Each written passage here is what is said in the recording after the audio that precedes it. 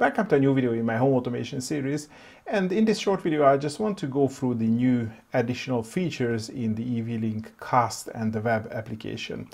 Just as a reminder, in order to access this web interface and the cast functionality, you need one of the paid eWelink plans. So I'm using the advanced plan, which is about $10 per year, and that gives you access to all these features. And when I go to the cast functionality, which is like a web dashboard, you can also run this as an application or an Android and an iOS device.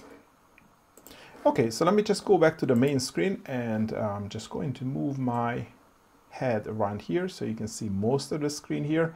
Actually, let me just do it here so we can see some of the icons which are up here. First, let's just go through the the main sort of like a device list screen, and just like with any upgrade, there are more devices that are supported in the eWelink cast. So one of the new devices which is supported is the new presence sensor, which is the new ZigBee sensors. And I actually don't have I have the presence sensor, but actually it's this one which is offline, so I must have moved it. I think I moved it to the iHost and it's not linked to my NS Panel Pro at the moment.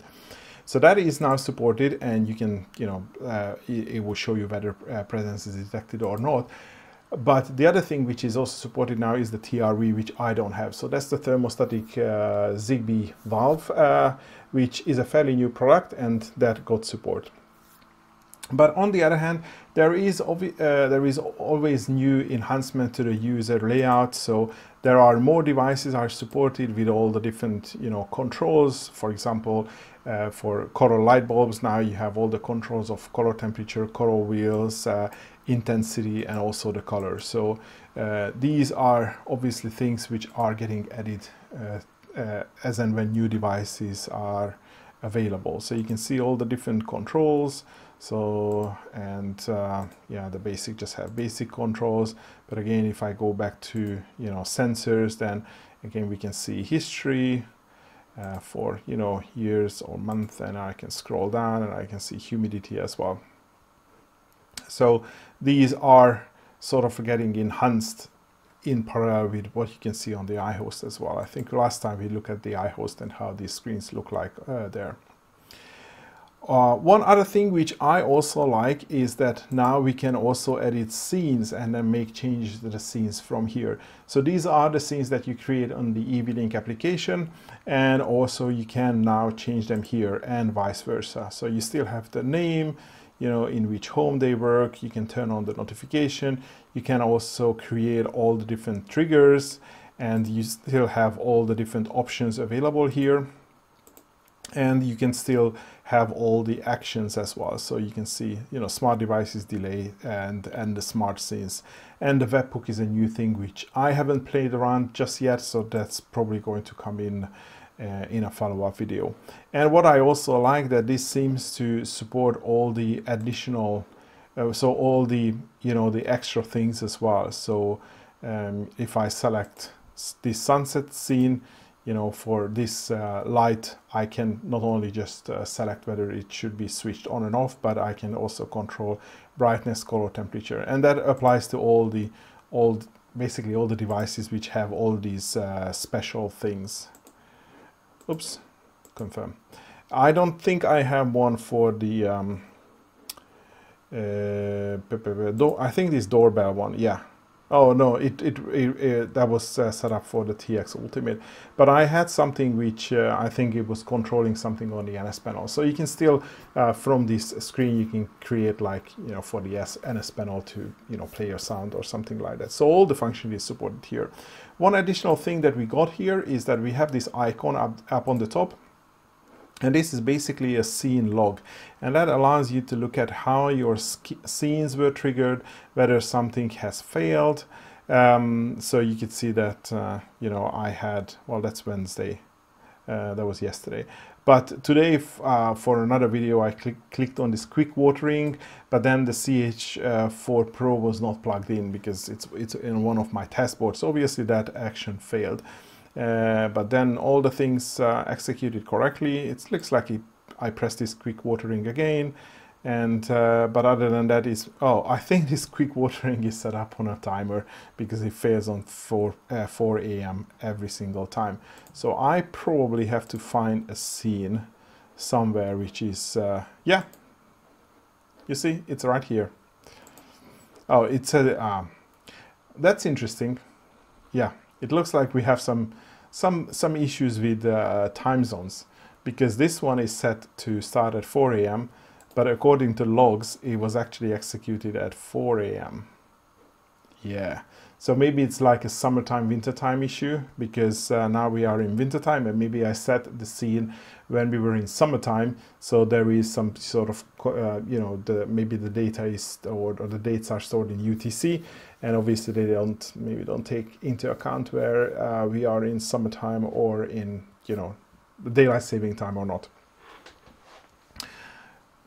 Okay, that's a sidetrack. So that's what I want to say about the scenes and the scene log. I think that's definitely useful, especially if you are looking at issues and you can't really figure out what if something is going wrong or something is not triggering. But then at least you can tell that, you know, maybe something was actually triggering, but then it couldn't execute because the device was not available or some other issues. Maybe I'm just going to skip the cast screen. So we have some additional functions here. So there is a central screen where you can see all your devices, and you can see which one of them require firmware update. So you can initiate the firmware update from here, which is nice. And you also have some settings which, well, at the moment it just only contains the release notes on, you know, what new in some of the feature releases. Obviously you don't have to upgrade the web side, so maybe it's a good idea just to come here from time to time to see what's new. And finally, on the cast screen, we also have some new functionalities. It is mostly related to more devices are now supporting the double screen layout. So in my previous video, I mentioned that for some devices, now you can select whether you want to display them in like a small tile, for example, this 4CH Pro, or what you want to have it like on a bigger screen. So you can see that this 4CH Pro actually takes up quite a lot of screen real estate, so you can show all the 4 outputs. But if I expand like this clock, then it shows like a different, you know, UI layout. And if I was just playing with this L2 light strip, so you can compress it and it just shows like, you know, just single button to turn it on and off. But you can expand it so it takes up 2x2 space, but then you have access to you know, instant changes of the brightness and color and some of the other settings. So, you know, more support, more support for, you know, more devices to have 2 different sizes, and more customizability for you to, you know, create different screen. Oh, actually, I had another strip here which had the small layout, and now it has the big layout, and I can expand, for example, this one as well. So this is a light bulb.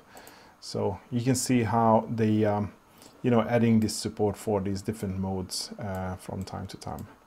And now I have to rearrange all my other stuff because they got moved. Obviously there is more device support here as well.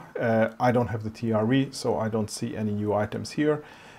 Since they were existed before as well. The charts, we still get, you know, power consumption and temperature measurement functionality. So as new devices come in, they get added here as well, but I only have these devices. The ZigBee devices are now linked to, I think, mostly my iHost, so this is why they are not showing up here. And finally, in the settings, I think I've already covered in the previous video that now you can customize the background color, which was added recently. Okay, and if I look at the main screen as well, how it looks like, so now you can see that I can control, well, you don't really see it, but that is being changed, and I can, you know, change the color temperature as well, or, oh, sorry, that was in color temperature mode. So so I can change it to color temperature mode, or I can change it to any of the color mode, and I can, you know, pick my colors as well. So you have these 3 screens, and yeah, you can see consumptions, temperatures, and yeah, these 2 devices are on, but nothing really connected to them. So this is why you can't really see a lot of basically the history. And yeah, the control works just fine, as you would expect.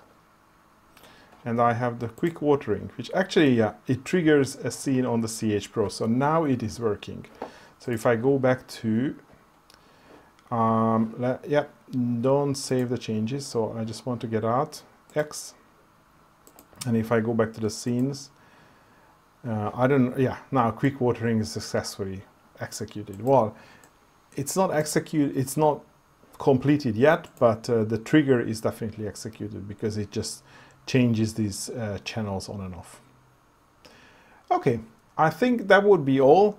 If you are interested in any of these, I'm going to leave links to the eWelink web and also the eWelink cast in the video description, and also give you the link where you can sign up for this advanced plan as well.